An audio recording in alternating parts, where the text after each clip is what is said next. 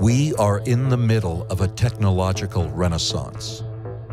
The spread of information and improvement in technology is exponentially increasing in speed. Faster, better, smaller, smarter, further. Currently, our scientists are developing artificial intelligence, medical breakthroughs, biotech and nanotech, even space elevators. These all rely on software to function. Behind the scenes of this world, beyond the hype of the next hottest release, there is a war going on. A European court found Microsoft guilty of abusing its Windows monopoly to exclude competitors in the software market. Software is so important to so many things, and if you can control the software, it's like controlling the flow of oil. It's kind of weird because every single thing you kind of do as an educator, involving mathematics at least, is opened except possibly the software. Apple plus Microsoft equals 100% of the desktop computer market. For too long, we've had all of these damn companies who have been saying, okay, well, if you want to make content, you've got to use this file format, you've got to do it in this way. When you get a program from, say, a proprietary software company like Microsoft, you're left effectively helpless. They don't give you the source code.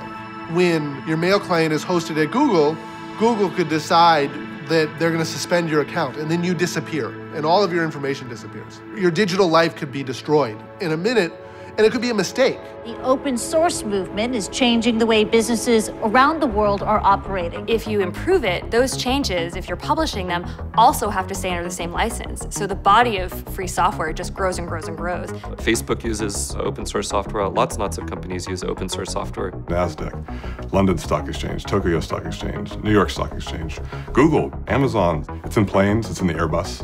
All the film industry. It's in the power turbines. 87% of the US's power is generated on using Linux. The military has realized that Linux is a very good thing to use for a lot of their missions.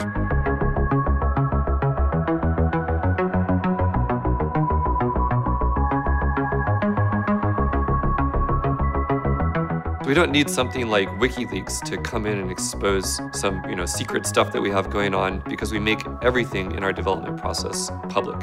It's all there, freely available for people to use, and it's free. It doesn't cost money. I want to be able to open up a device and see how it works and make it better. That's really what makes the engineers and scientists of tomorrow. The village has no electricity, no telephone, no television, and the children take laptops home that are connected broadband to the internet. It's about people having the ability to control their own destiny when it comes to technology, and that's what's challenged the industry as well. The first attempt to do something about it was to call it an un-American cancerous virus that eats up software like a Pac-Man. So 10 years ago, Microsoft was the evil empire.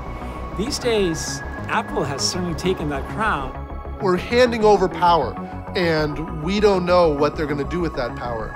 And we don't have any way to hold them accountable. Free software, it changed the way social movements communicate. The internet connection was cut off, but you kept seeing videos, and they had ways of getting it out, even when the country tried to cut themselves off. If I'm not a programmer, I want my friends to be able to do it. I want the think tank to do it. I want the university to do it. I want the world to be able to look at this software and make sure that it's safe. You want software wars? I can tell you about software wars. I would have to say that my entire history at NASA was involved with software.